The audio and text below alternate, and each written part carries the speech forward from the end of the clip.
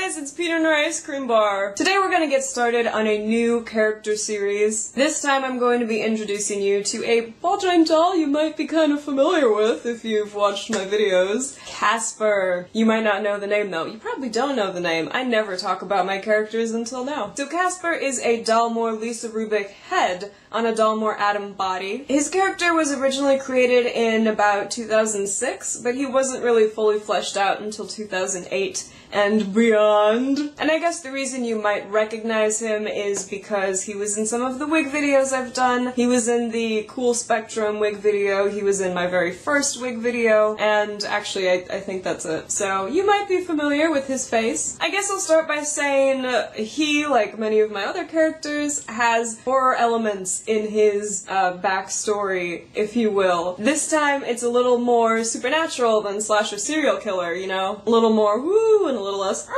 Also, like many of my other characters, Casper is not his real name, but more of a name that he gave himself. Casper is blunt, abrasive, he's not shy at all, rude, hiding his lack of confidence and apparent narcissism. I'm sure a lot of you have met people like Casper in your life, you know, kind of obnoxious, but at their core lonely and afraid that they're just not enough. I don't deserve to be loved. He's also got social anxiety, which he struggles to not drink his way out of. You know, he's on a tippity, slippity slope. This is not at all slope-like, is it? This is just fingers wiggling. A wiggle wiggle. He acts like he's pissed at the world, and does on some level blame everybody else for his problems, but only because he blames himself the most. So it's okay. Logic. I mean, deep down, he's just terrified that he's not a person worth knowing. So for the first time in these videos, I actually am talking about a character where I have other characters that are in doll form that are actually related to that character.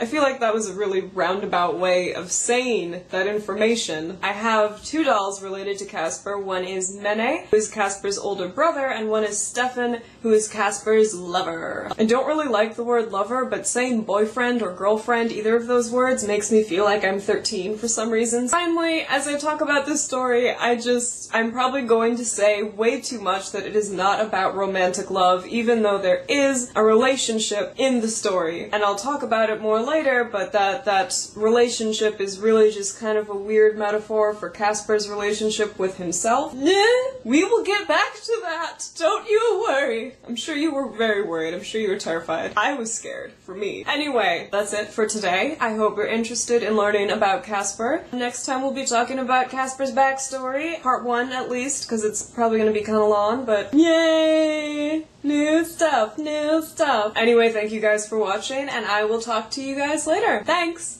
Bye!